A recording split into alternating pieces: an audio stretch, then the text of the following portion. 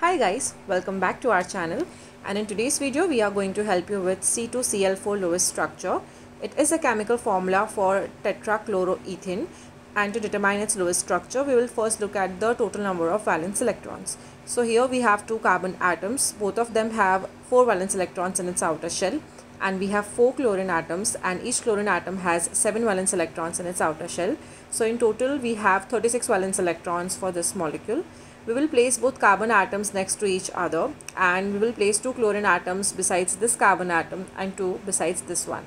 So this is the arrangement of atoms in the this is the arrangement of atoms for C2Cl4 molecule.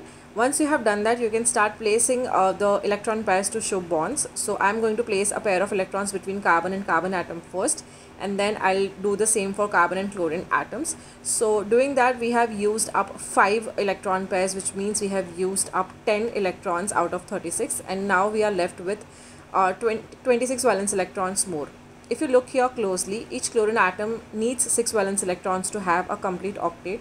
So we will first place 6 valence electrons around each chlorine atom. So 6 around this one, 6 around this one, 6 for this chlorine atom, and the 6 for this chlorine atom.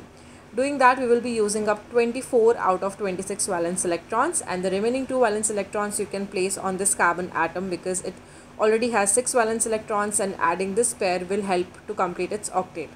But while you are doing that, you will notice that this carbon atom also has only 6 valence electrons in its outer shell, and to help this carbon atom have a complete octet, we can actually shift a pair of electrons from this carbon atom in between these two carbon atoms. So doing that will result in a formation of double bond between this carbon atom, and now this is the Lewis structure of tetrachloroethene, in which carbon atoms form double bonds with each other to have complete octets and forms single bonds with 2 chlorine atoms at a time.